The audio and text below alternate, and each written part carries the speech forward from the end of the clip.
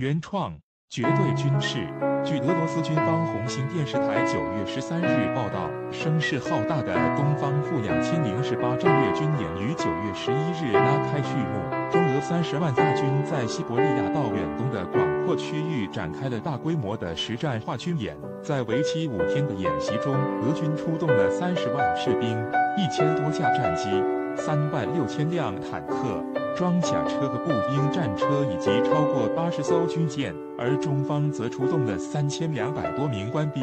超过1000台重型装备和30架各种战机，并和俄东部军区精锐部队组成主攻部队，与来自俄中部军区的假想敌部队进行大规模实战演习。据悉，在9月13日当天，中俄参演部队举行了盛大的阅兵式展示军事力量。俄总统普京也亲临现场检阅两国精锐部队。从俄电视台的现场画面来看，在广袤的西伯利亚草原上，两国参演部队的大批先进武器装备一眼望不到边。俄军出动了 T90、T80 BVM 和升级版的 T73B3 主战坦克、伊斯坎德尔-M 战术飞弹系统、BMP3 步兵战车、BTR-80 装甲运兵车、铠甲-S 弹炮合一防空系统和道尔自行防空系统，而解放军则出动了99大改型主战坦克、轮式突击炮等最先进装备，并和俄军一道组成了联合方阵驶过阅兵场，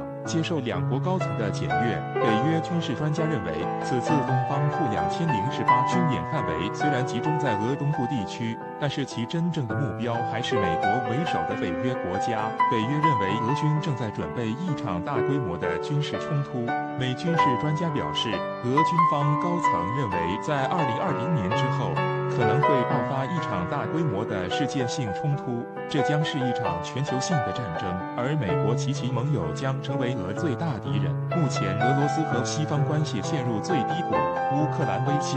中东战事等导火索都可能引燃西方和俄罗斯的武装冲突。美专家称，1981年，苏联举行了令整个西方为之色变的西方负81军演，苏联军队率领东欧跨越多国的15万大军展开了大规模军演，演练对欧洲的进攻作战。而30多年之后，东方负2018的规模是西方负81的1倍，还首次有解放军参与。此次军演对两国都非常重要，中方将学习俄军在中东战场上的最新实战经验，而俄方则借此展现两个大国的团结对外态度，对外发出一次强有力的警告。